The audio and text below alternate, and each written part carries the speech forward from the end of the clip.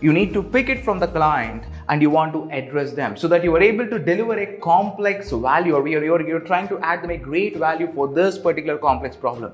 That's where we want AI. So I want an AI engineer, I want a data scientist not to solve the simple problems but to solve the complex problems. By solving the complex thing, I'm able to get a great ROI. By giving a great ROI, I'm able to get the great value out of it. That's what I need a data scientist. So think about it.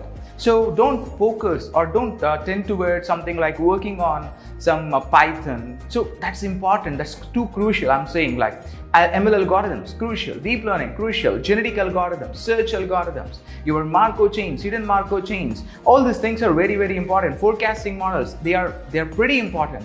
I'm not saying they are less, but these are something what we use in order to give a great solution for a great complex problems.